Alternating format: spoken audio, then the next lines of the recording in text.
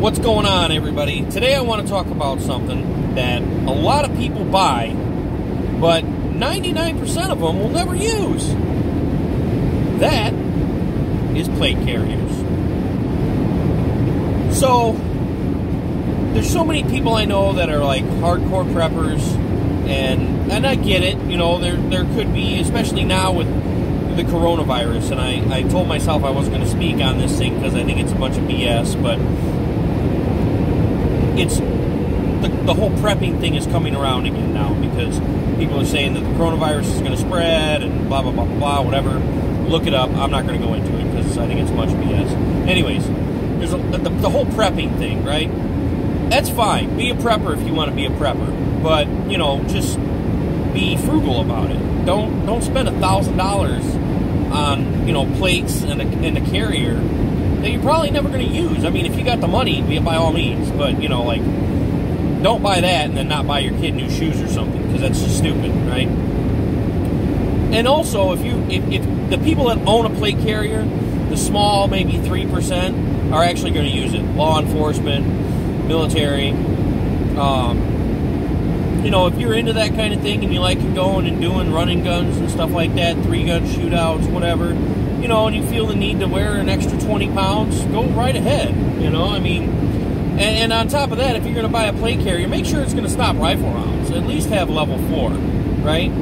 So, I carry a plate carrier in the squad car with me, or if I'm driving my personal vehicle for work, or whatever the case is, I always have my rifle plate carrier with me, and yes, it has level 4 plates in it, you know. Yes, I do wear a ballistics vest, it's level 3A+, and I have the rifle plate carrier strictly for that. If something happens and we get into an active shooter situation, I want to make sure that I'm going to be able to go home at the end of the day if I take a round from a rifle, provided it's in the area that's covered by the plates. Everybody says, well, what about your head? You know, I mean, I'm not on the SWAT team or anything crazy, so I don't get a brain bucket. I don't get a helmet, a ballistics helmet. But have I thought about actually buying one? Yeah. Would I ever use it? Probably not. So there's really no reason to have it. That's the way I feel on it. A lot of you guys, you know, buy stuff just to buy stuff because you have the money and you think it's cool. So be it. That's you. That's not me. You do you. I do me. But, you know, I mean, when you think of the aspect of it, if you don't have regular ballistics, a regular ballistic vest, like soft Kevlar, you know, and you're relying on a plate carrier for ballistics protection, I just don't think level 3 is going to cut it. If you get an AP round coming at you, you know, out of an AR or an AK or something, you know, you're probably going to be SOL. You're probably still going to catch that round in the meat. If you don't need it, I just don't think you should waste your money on it. I mean, that's just my opinion, but take it for what it's worth. You know, everybody, you know the saying, opinions are like egg holes, everybody's got one, right? And they all stink.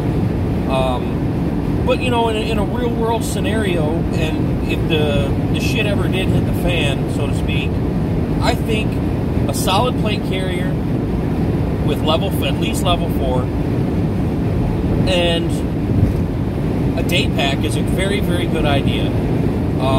If something happens and your vehicle breaks down in a real world scenario, or even an active shooter situation and you're stuck somewhere,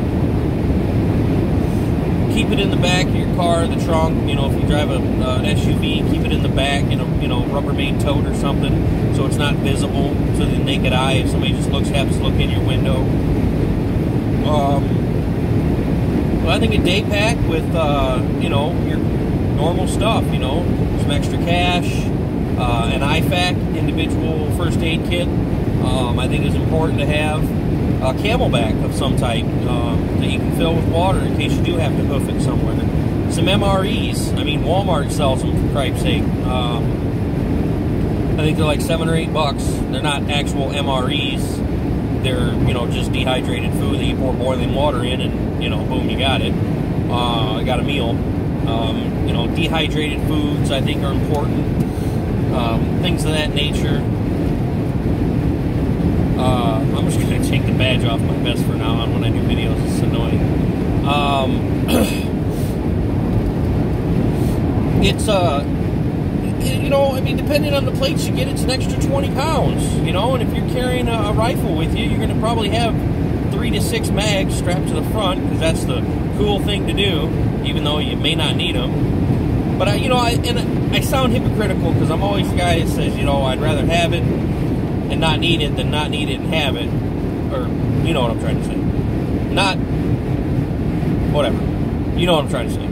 So, I'm not trying to be a hypocrite. I just think there's a lot of people that waste their money on things they don't need. You know, I mean, I got a good friend of mine, and he sees this, he's going to give me crap, and that's fine. I don't really care. But he's that guy. I mean, he's got like 2 or 3 different plate carriers. He's got more guns than the frickin' local National Armory, National Guard Armory, which is not a bad thing. You know, it is what it is. But I just... Some of his guns aren't practical. They're not collector weapons. They're just, oh, I wanted it, so I bought it. $5 grand on a gun. I get it. You know, I mean, I spend more than that on motorcycles and cars and stuff, but there's more practical use for motorcycles and cars.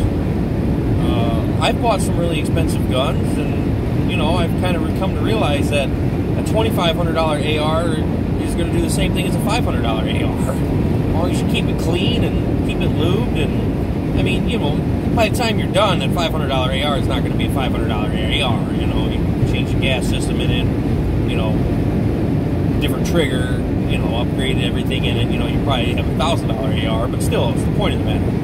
It's the same thing with a $2,500 AR, you know. By the time you're done, you're going to have a $3,500 AR by the time that you fine-tune that weapon to your liking. I just get a kick out of it when I see certain people who have all this junk they don't need.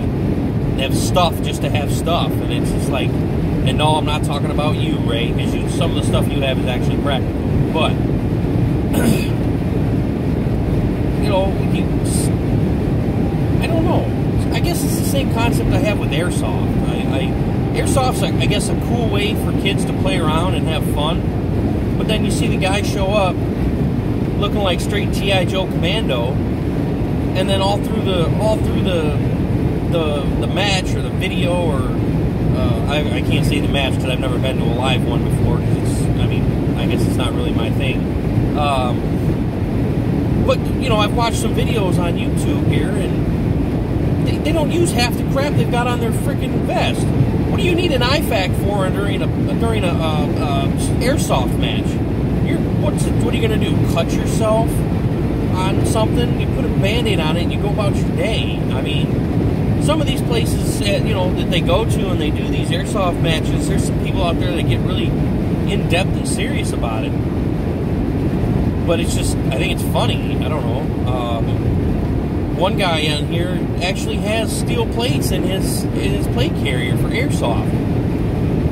You buy most of these cheap $20 carriers on eBay, they come with foam pads in them. I would say that's probably good enough for a plastic BB. Just saying. I really don't think you need to spend $100 on a set of plates. And an IFAK, too. I mean, what do you need an IFAK for during playing airsoft? I mean, I really don't understand. Anyways, plate carriers, buy a quality one if you actually need it, if you're going to use it. If you're in law enforcement, if you're in the military, you know, most of the time if you're in some kind of spec ops unit or something, stuff's going to be readily available for you. If you're that picky, buy your own if they allow it, whatever the case. Law enforcement, some departments are picky about, you know, no mal. There's so many departments now that are getting rid of the tactical look because they say it's threatening to, you know, the general public. But, you know, somebody told me the other day, if a store needs, and so some security officers are unarmed, right? And the mindset of these corporate people at certain retail stores is customers are going to feel uncomfortable walking into a store if there's an armed security officer there. The truth and reality of it is if there's an unarmed security officer there, people are going to question that, and they're going to say, you know, is it really that bad that, you know, the store needs security here? They don't care whether you have a gun on you or not. It's the simple fact of the matter is that the store has security there. That is a red flag enough. And I think it's a horrible, horrible idea for security officers to be unarmed, to not have a gun. Because there's a Facebook page, privateofficer.org or privateofficer.com or something, and they're constantly posting stuff about unarmed security officers being shot. And you know why? Because they couldn't shoot back. And it's ridiculous. And I don't agree with it at all. And the corporate mindset is that we don't want security officers. We don't want the security officers in the store to have a gun. It's a bad image. Just a security officer in the store is a bad image. It doesn't matter if they got a gun on or not. Let me tell you that right now. And I hope this reaches some corporate people. I'm not going to say what I'm really feeling. I'm just going to say corporate people, right? Because that mindset is just ignorant. Just like gun-free zones. The gun-free zones are target-rich environments for criminals. Criminals don't care. So that there again just says, hey, I've been in this store 5 or 6 times, and that security officer over there is unarmed. I might just try something stupid with a gun one day. In a criminal mindset, right? Because what are they going to... They know they're not going to get shot at back because there's nobody there to shoot at them. Now, there's some crazy security officers out there that, you know, would probably still go after them with a gun as long as they have, you know, the proper PPE. You know, i.e., you know, ballistics vest, baton, pepper spray, or something of that nature, taser, whatever the case. Combat experience, hand-to-hand experience. But again, anyways, I get off point. Sorry, I'm rambling. Plate carriers. Buy a quality one if you actually need it. Spend the money on level 4 plates to actually stop an AP rifle round, level 5 plates, whatever the case is. Whatever you think you need, as long as it's going to stop a rifle round.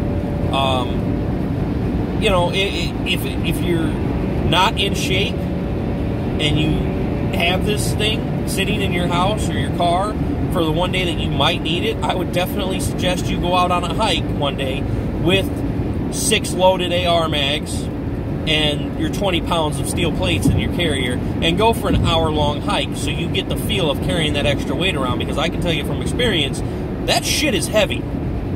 Having 6 fully loaded AR mags and 20 pounds worth of steel plates, that shit gets heavy after an hour, you know, hiking around in the woods.